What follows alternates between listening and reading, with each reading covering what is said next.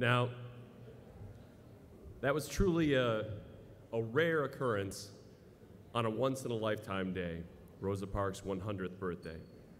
To hear a Stradivarius violin in the hands of such an adept player is truly a memory I hope that you take away from today. But that's not the end. As I've said before, we've celebrated much of today with music, and we just heard a very unique kind of music, and now we're going to hear another kind of music.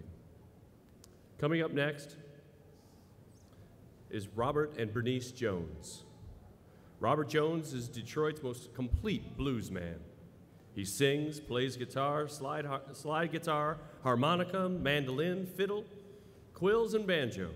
Robert Jones also hosted WDET-FM's 101.9's award-winning Blues from the Lowlands for more than 15 years and is a respected blues historian, blues scholar, and teacher.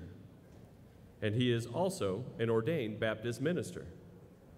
We are thrilled now to present Robert Jones and his wife Bernice in a very special performance.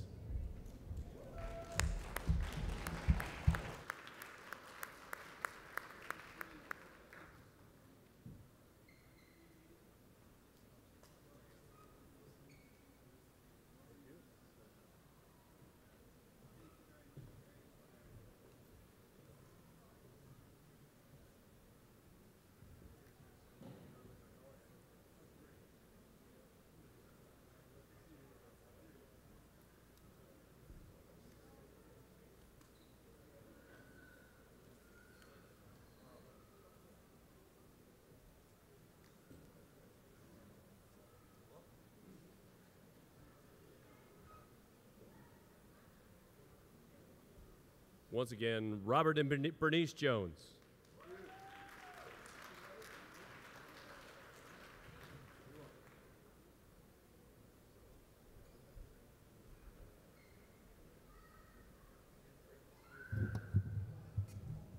Thank you very much.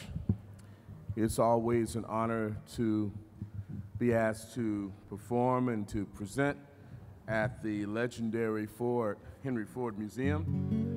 And of course, my dream has always been to have to follow Gareth Johnson with an instrument. That's,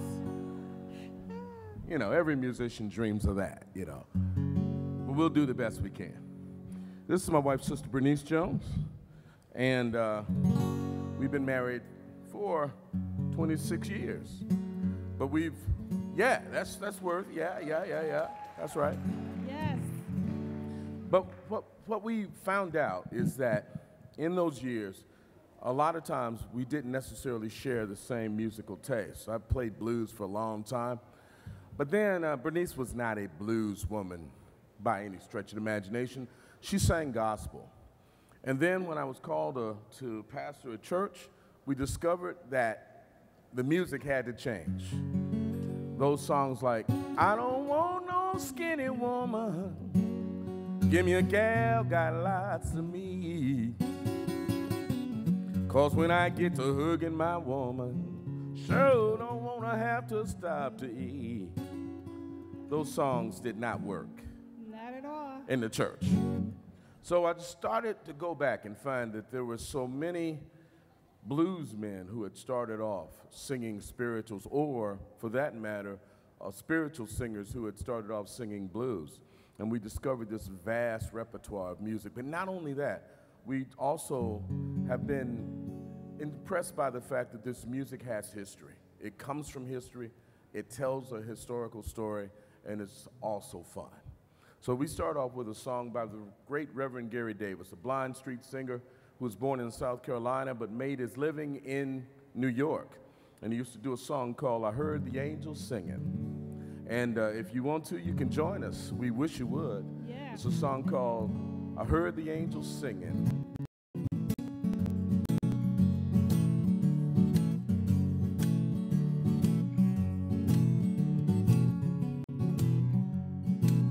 One day when I was walking along, Lord, I heard the angels singing. I looked around and I saw no one, yeah. I heard the angels singing. What you reckon they said to me?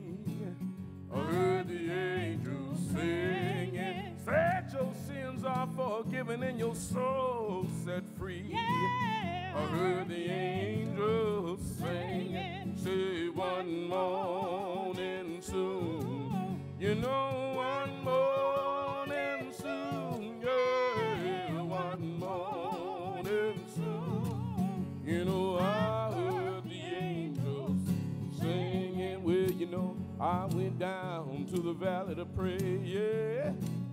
I heard the angels sing, and I met old Satan down along the way. I heard the angels sing. What you reckon that bald-headed rascal had to say? Yeah, I heard the angels sing and say, you too young to die, too old to pray. I heard the angels singing. I say one morning soon. You know, one morning soon, yeah, one morning soon. You know, I heard the angels singing. Well, people came running from miles around. I heard the angels singing just to see what the shouting was all about. I heard the angels singing. Well, just when I thought that my soul was lost, I heard the angels singing. Well, my dungeon shook and my chain fell off. I heard the angels singing. I say one morning soon. You know, one morning soon. Yeah, one morning soon. You know, I heard the angels sing. Say, have you heard the angels sing so sweet?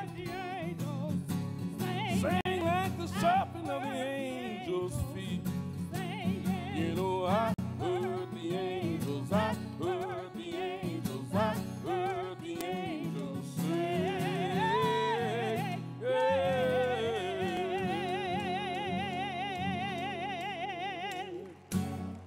Thank you. Thank you.